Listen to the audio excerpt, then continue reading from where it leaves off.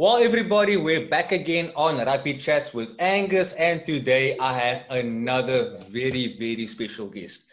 The first Springbok to feature on the show in Ryan Kankowski. Ryan, very welcome to my show.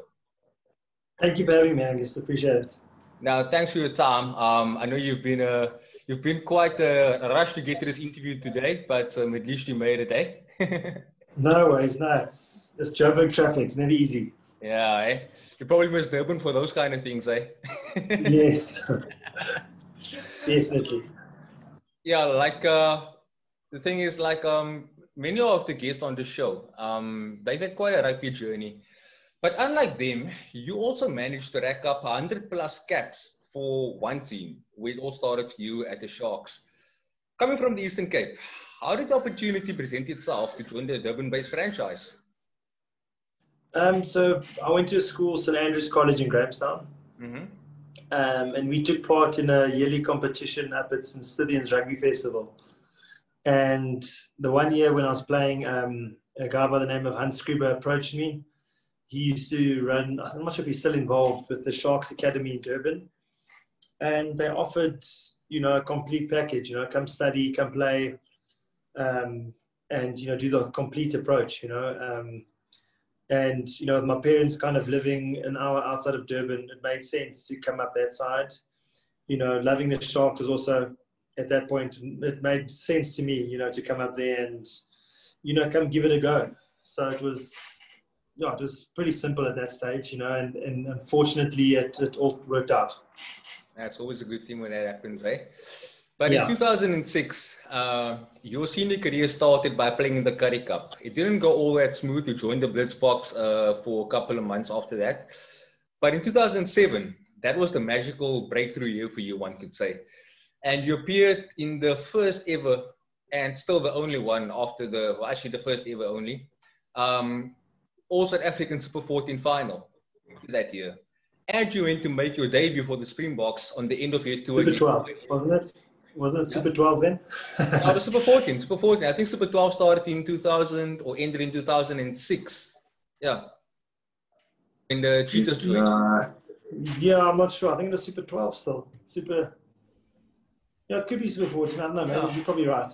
Yeah, I remember the old jersey with the Super 14 logo on the side. Yeah, that's what I saw. Yes. Remember that. But in any case, at the end of your tour, you were selected to tour with the Springboks and you make your debut against Wales. And not just making your debut, you actually scored on debut. How would you describe this whole experience to play for your country for the first time? It was a bit of a whirlwind, experience, because I was down in Cape Town on holiday, not expecting to join the box at all. They're getting a phone call there while you're out with your friends, getting told you have to get on a plane the next morning, 8 o'clock, and be ready to fly out. So it was quite a shock, surprise. I probably didn't believe it till I actually got to Joburg and met the team. They came straight out of winning the World Cup. So it was quite a special team to be a part of. And the rugby, it was crazy. You can't even. It was like a blur. I can remember scoring. I remember making times off the field, but that whole game was a massive blur. It's unbelievable.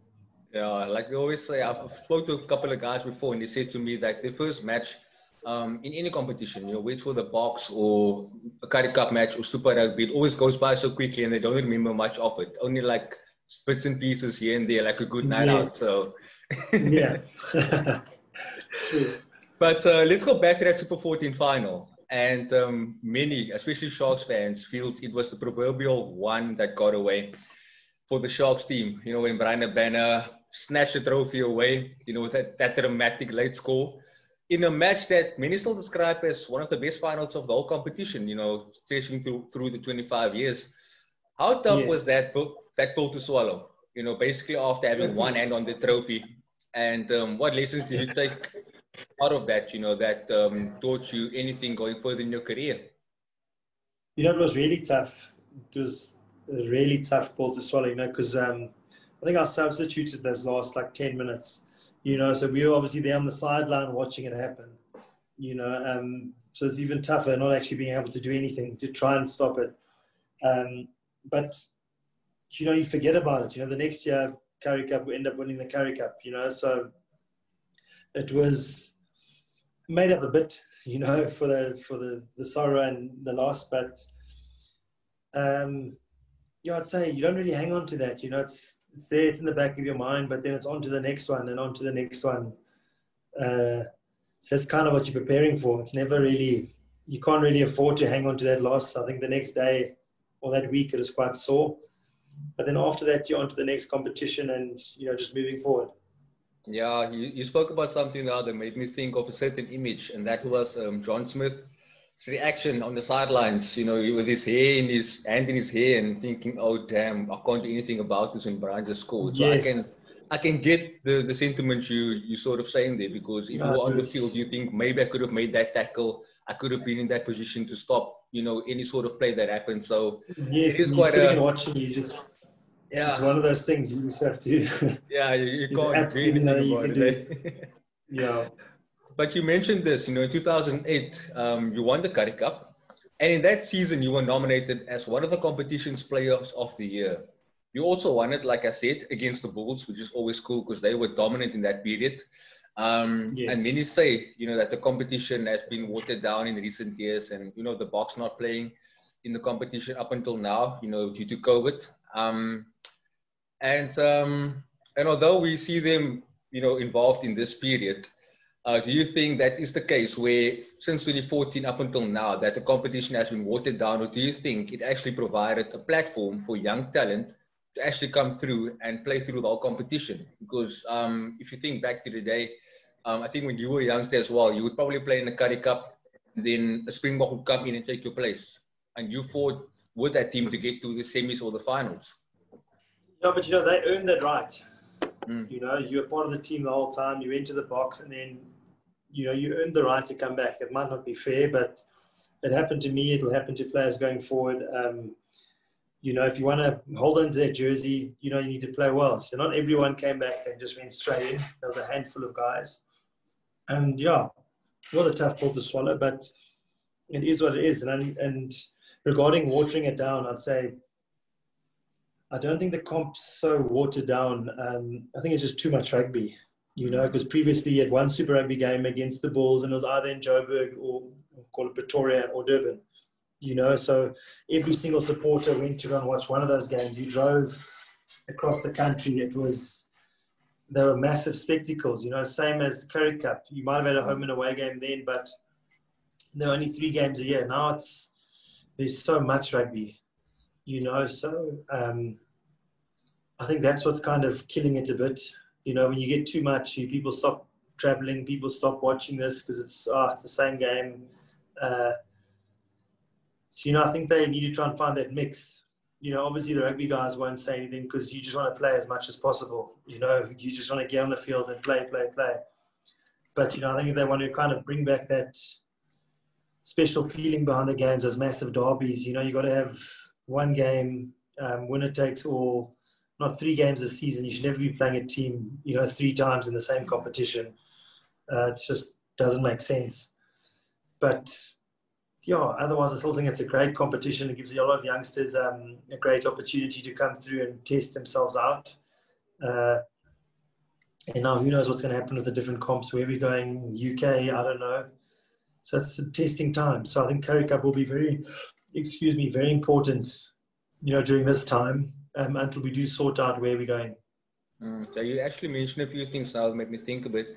I think I read a couple of weeks ago that the Rugby Championship with the other 3 nations, the Aussies and the Kiwis and the Aussies, they're actually thinking of going back to a single round again, because it used to be like that, and then they expanded it to a double round. I think that was in the late 2010s, if I'm not mistaken. No, we had one round up, it was probably up until 2011, 2012, somewhere there. And then they went to the double. One round, you had one round home and away, or home or away. But that's what made it special, you knew it was, that's what kind of, just one game. Now it's your pool game, and then, I don't know, it's got way too complicated. And we've also seen a lot like where you play, like you mentioned now in the Currie Cup, for instance, you would play a team home and away, and you would beat them twice, perhaps. You beat them at And then home, you you meet beat them them in the away. semi-final and you lose. Yeah, but now you come into a knockout game and you have this thing at the back of your mind. Okay, we beat them there twice. We should beat them again. That's just human Yes. nature.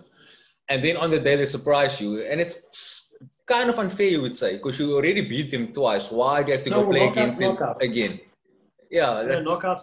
So you knockout. can't Yeah, really, going into it, before the game, it's knockout. So, if you're a team and you lose that game, that's only on you. Because if you've beaten them twice already, then you should know how to beat them a third time. But you should never be playing them 2 times in the season. That's the thing. It should be one game, then you can get into playoff stages, and then it's fair game. But when you play too much against the same team, it just becomes a bit boring for people watching. Yeah. And I mean, I love to watch rugby a lot, but even after a while, I'll get bored as well, if I have to see the same team over and over again. You do. Yeah. But now, some exciting stuff coming up next year, God willing, if everything goes well. We talk about the British and Irish Lions tour to South Africa, and you were part of the team, or you were part of the last team that they couldn't win a series against. You guys beat them 2-1. Yes. What do you think the chances are of the Lions managing to right the wrongs, you can say, of 2009?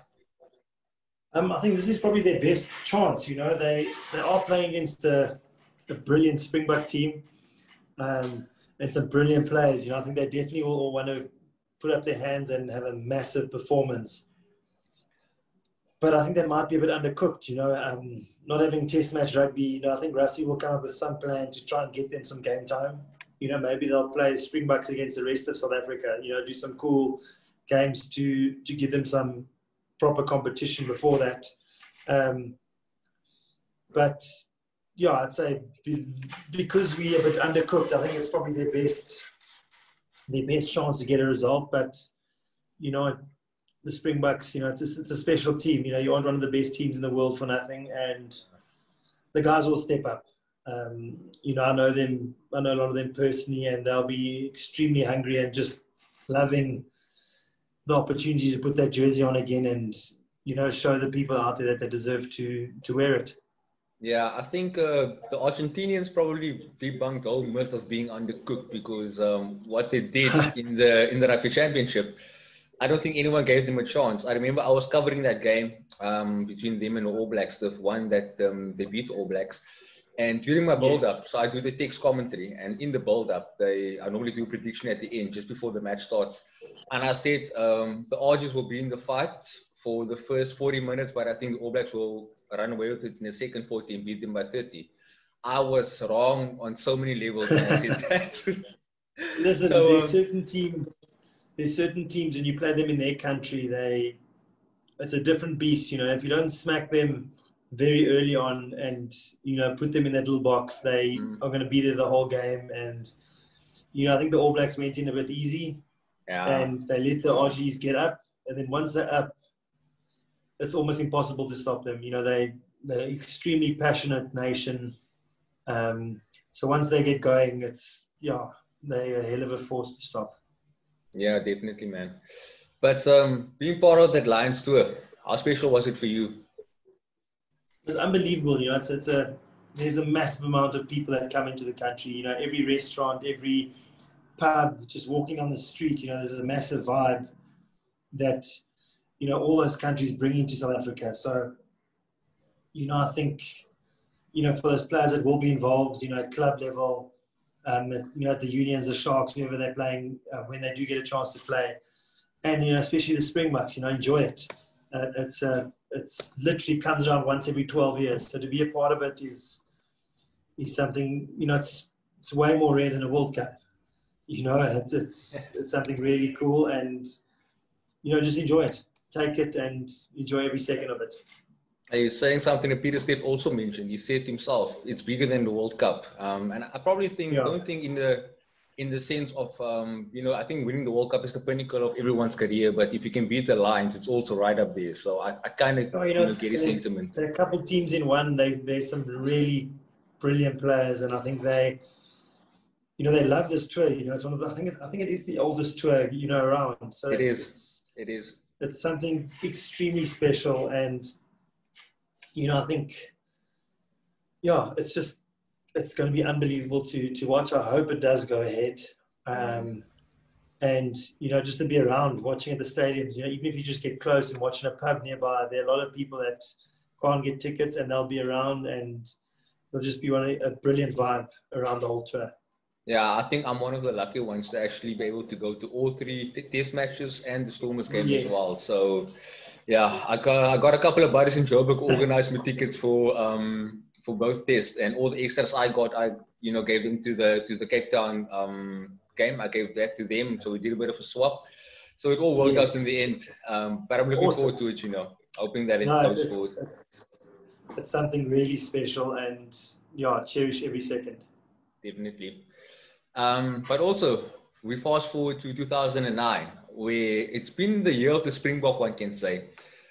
You managed to whitewash the All Blacks by beating them 3 times in 1 year. I think that's the last time anything like that ever happened, by the way. It's still a standing record, and you also won the Tri-Nations. Can you perhaps give a bit of insight as to how the celebrations and the all-around feeling were after that massive achievement? I'm talking about talking out of the change room now. It was massive. I actually remember that the party afterwards. I can't mention too much, but there was lots of fun in the hotel. I don't think any person left the hotel. We had our own little kontiki, a little private party with the whole team in our, the one room, a bit of a fines meeting. Oh, yeah. And the guys sat there, and some of us, sat there till 3-4 o'clock in the morning, just chatting away. It was really special, and that team had a lot of great friends. We a massive bunch of friends, and it was unbelievable. Yeah, it sounds like a good night out there, even though you were in the hotel. Like any night that goes past 3 o'clock is a beauty. It was brilliant. It was so much fun. The guys got out of hand, but behaved. We all made it to the plane, and we all got home. Yeah, it's all that matters, eh? Yes. Then after your Springbok career, or you were still a Springbok obviously, but you also had 2 Japanese stints, one with the Toyota Shuttles and then with the Red Hurricanes respectively. How did you find the Japanese culture and the quality of rugby at the point in time when you went over? Well, in the beginning, I'd say the rugby wasn't the best. It was a lot of fun. It was like schoolboy rugby. Lots of fun attacking rugby. There was no, I wouldn't say plan, but it was always scoring tries, making rugby look good, appealing to everyone. Then again, Toyota Industries, we were a second-div team, and, they were like bottom tier, second tier team, So when we got there, it was, I think we were like 4 or 5 professional players, and the rest were like factory workers, employees in Toyota. So then, we won the promo that year. Then we went up to top league, and, we slowly built up, and every year the team got better and better. The players just wanted to learn, every single thing, whether it was a passing drill you're doing, a warm-up, stepping. They were always watching, always, willing to learn. And, they turned out to be a brilliant team. They really do. When they put their minds to actually learning and getting better, it's an amazing country, how the people work. By the time we left, we were, again, a mid-table team in top league, and then my last stint at Red Hurricanes, NTT Docomo was awesome, a bigger South African contingent there.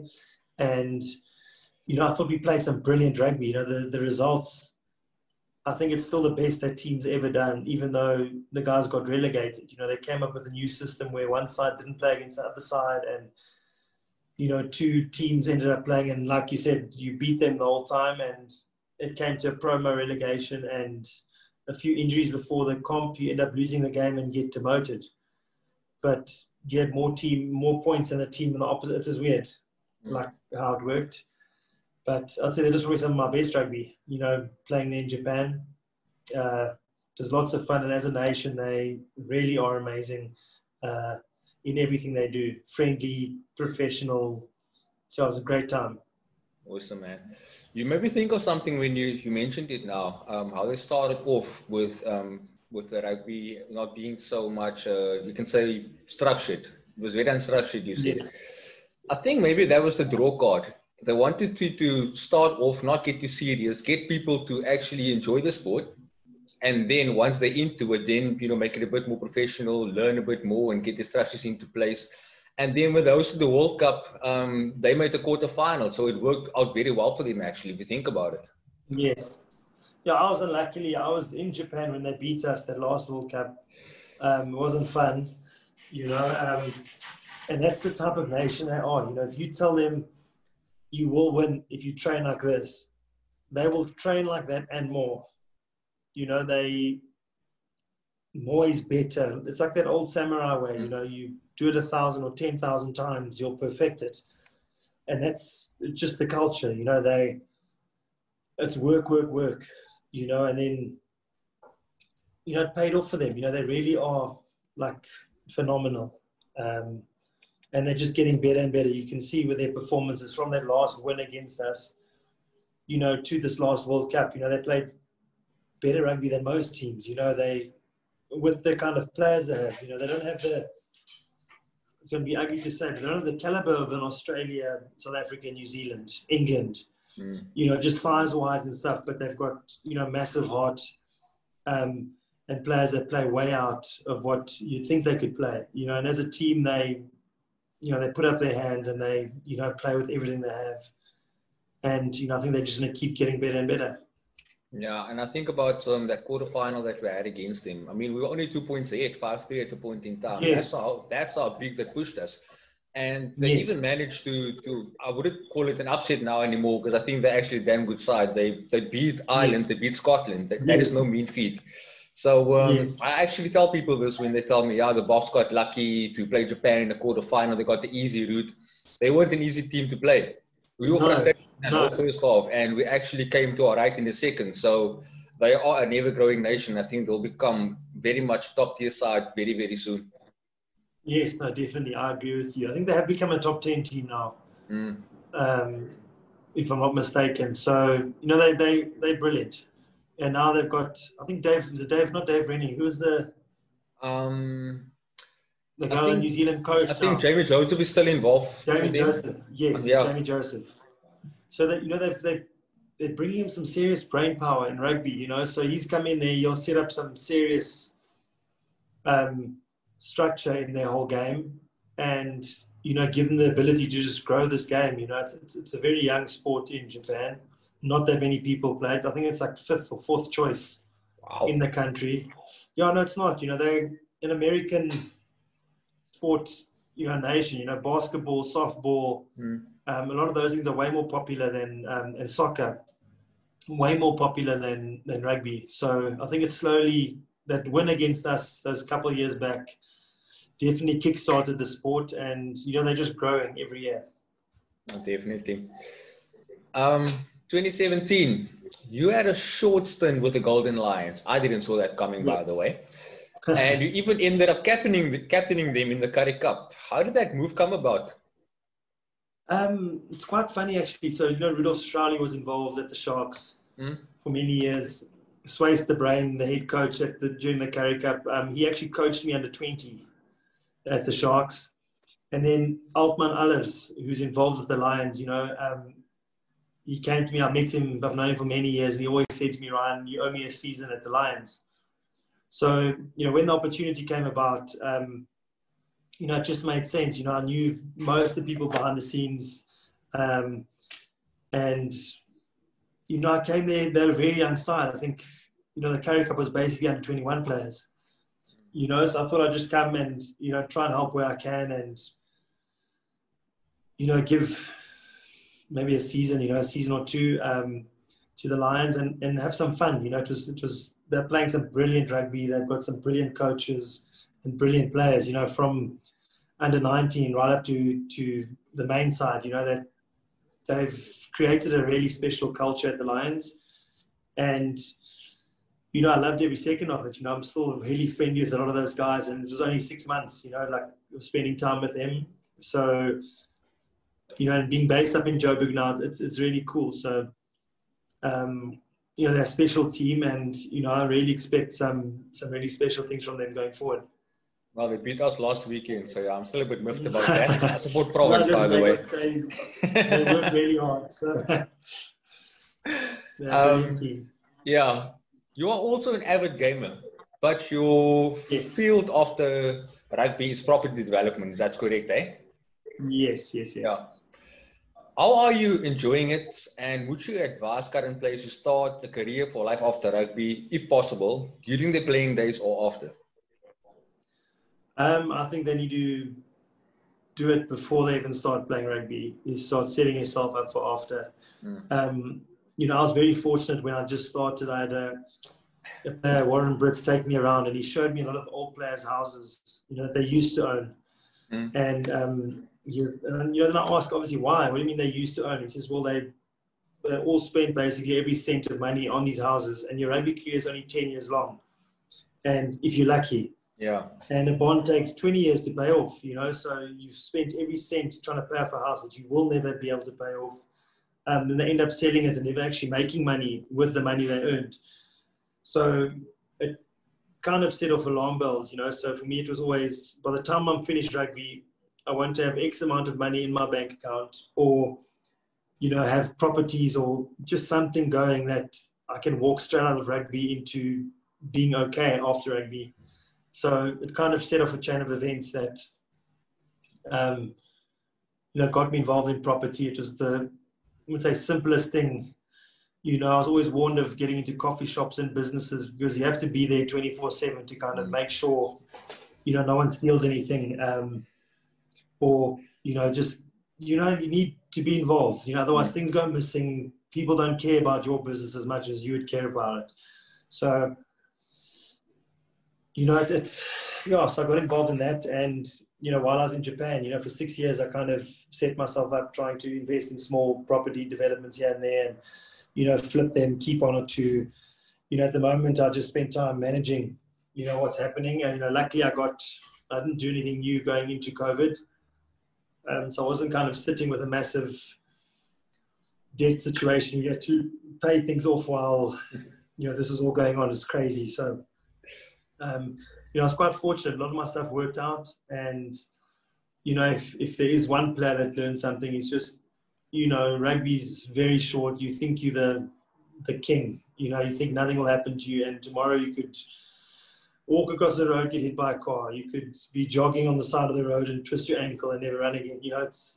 Things have happened. I've seen it happen to players where they're running on a field and, they step in a hole and tear everything off in their knee. And that's their rugby finished. And, they're young, they're 21, think they've got their whole careers ahead of them. So I'd say study what you can, try and save as much as possible and, prepare for life after rugby because it happens a lot quicker than you think. Definitely. And, it's funny you say that. My dad always tells me, or he told me before, go into property. Don't buy a car. A car is not an investment. A property's value will always go up, but a car, as soon as you go to the showroom, that's 10K down the road. No, it's not even 10. It's way more than that off the car. It's like, it's crazy. You see so many guys buying these nice car after nice car, and before you know it, they owe 500 grand because they've been rolling cars. And by the time they finish, they don't even own their own house yet. So, you don't have to buy the biggest house. Buy a small apartment. Live in a one-bed apartment. Then once that's kind of, you've got past the halfway mark or a third mark, and you can rent it out for more than what your installments are, then, look at getting another one. That's how you start. And then before you know it, you could get the right property in the right place, and you double your money, So, if anyone learns anything, just save, look for opportunities, and just don't waste and expect it just to be a never-ending thing, because you go from earning what they earn to zero after rugby. It doesn't keep coming in. So, think about it a lot earlier than you'd expect. Yeah, it's definitely not a bottomless pit, eh? And I didn't prep this question, but now I actually think about it. Do you think there should be more education done, to rugby players, especially the youngsters, from under 16 onwards, to say, listen, you know, the Varsity Cup is a good competition where they don't allow you to play if you don't have a certain pass mark. But do you think there should be more education done on informing these kids, listen, it's not going to be all shining stars and, you know, hot girls and Definitely. fancy cars. You have to actually prep yourself for life going forward. Definitely. I think guys definitely have to try and find something. It's just difficult, you know, those youngsters, they don't want to learn. They don't want you to come and tell them what to do with their money, how to live their lives, you know. It's, you know, out of a group of 50 people, you might get one or two that want to actually listen and, you know, want your advice, you know. So if there are any guys out there that do need help, you know, get hold of me on anything, get hold of any of the older guys. They'd be more than willing to kind of help the guys out with some advice. You know, it might not be perfect advice, but it's experience. You know, we've all gone through it. You've done it, and you know, if we can't help you, we'll know someone that might be able to help. So, you know, it's always tough. You know, after rugby, and you know, I think young guys must get hold of older players, try and get some advice, and hopefully the unions will start using the, you know, the ex-players for those things. You know, set up, you know, events, braais, you know, drinks, or just, you know, social events where they can meet guys and mingle and, you know, bounce questions off them. You know, it's a tough time for a lot of players, you know, if they haven't kind of prepared for it, or if they end up getting injured and getting kicked out a lot earlier than they expected. And especially now with the whole COVID situation as well, eh? Oh, it's crazy. But anyway, I don't want to keep you up for too long. This is the last question. No way. Cool. Are there any possibilities that you will start coaching perhaps at a school level, or do anything to stay involved with the sport? I definitely think so. You know, I think I loved, you know, trying to help guys out, especially when they needed it, you know, so probably schoolboy, I might try and get involved. I don't know about the higher up, you know, the guys know everything. They don't want to learn anything. So I'll probably go to schoolboy level and, you know, try and make a difference, and especially with people that need it, you know, so who knows? It's been, yeah, who knows? We'll see. I think sometime soon. Oh, awesome, man. Well, I'll keep an eye out on your plans going forward. So yeah, I hope you do it actually, because play experience is everything. And I think if a guy can be coached by a former Springbok, even better, you know. But Ryan, thanks so very much for your time. I really appreciate it.